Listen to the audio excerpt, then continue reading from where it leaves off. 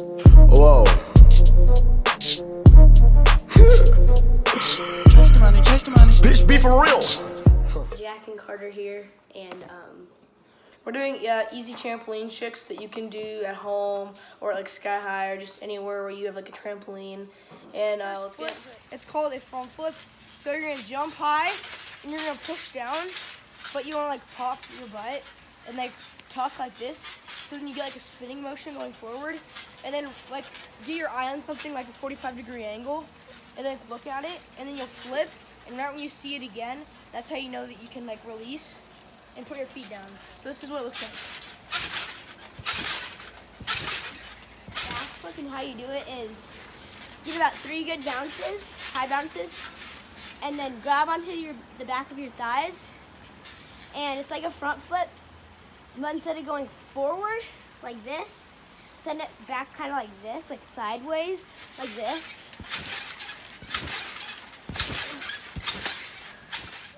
Okay, so this one's called a swan front flip.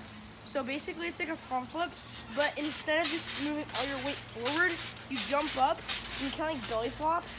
And then like, but while you're in the middle, and once you start to feel yourself going down, you rotate forward. So it's like an add-on to a front flip, except you don't go forward, you just like stop, and then like stop, it's like a belly flop, but then you go with it. So like, this is it. I'm gonna do a knee front handspring. So this is kind of like what you do if you can do a knee front. You go like that and just send it. But a knee front handspring, you go on your knees, you push it up, and then you flip. It's kind of like a front flip, but you start out like upside down.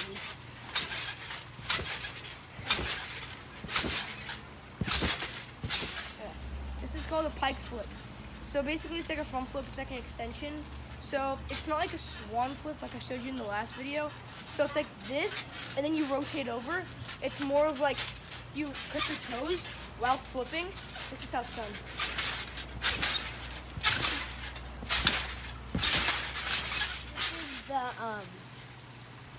This is the knee flip. So it's pretty much like the knee front handspring, but like don't use your hands in it. Pretty much a front flip and a knee front handspring combined, but don't use your hands in it. Like this.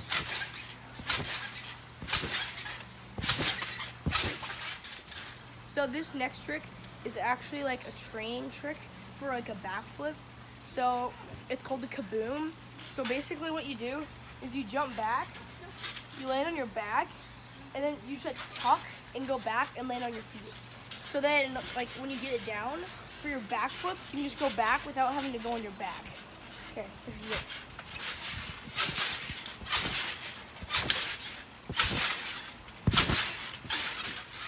So this is a trick you kind of have to know how to do a back flip. So when you do a back flip, you usually tuck, but I'm going to do a no tuck back flip where you just keep your legs straight the whole time, which is pretty easy once you get to know how to do it. This is how you do it. This is a flip. It's like a round off. So basically what you do is there's like a simple cartwheel, but like instead of like rotating over it, you jump off your hand like this. Like, so basically the key is that, and like just work on like a cartwheel, anything that will help you get the movement. So like, and then also this trick's good because like you can like do tricks into it, like combos.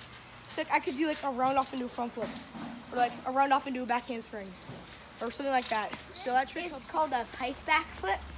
So it's a tuck back flip pretty much, but keep your feet together like this the whole time. So you tuck and you just send it back. Okay, ready?